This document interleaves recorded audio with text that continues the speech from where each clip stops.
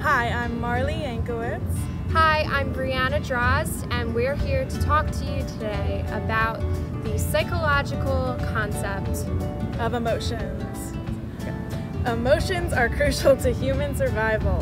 An emotion is a feeling state characterized by physiological arousal, expressive behaviors, and a cognitive interpretation. People use gestures, changes in expression, and social situation to make judgments of others' emotions. Our mood can greatly impact and change others' emotions. Hey, Bri.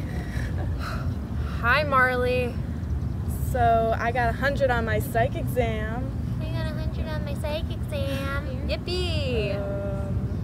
Okay, guess you really don't want to talk about psych right now. I could tell by your emotions that you're a little upset. Just a little bit. Do you want to get ice cream instead? Sure. Okay. So Marley was able to pick up on my emotions because of my gestures and my facial expressions were all cues that told her I had negative feelings towards the psychology exam. Since she picked up on that, she was able to adapt her approach and invite me to get ice cream, creating a memory that had a positive outcome. If Marley was incapable of picking up on my emotions, that situation could have gone a whole different direction.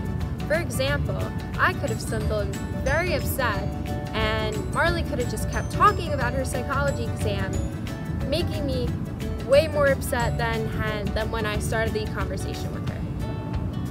This is why emotions are very crucial to human connections and behaviors and understanding one another.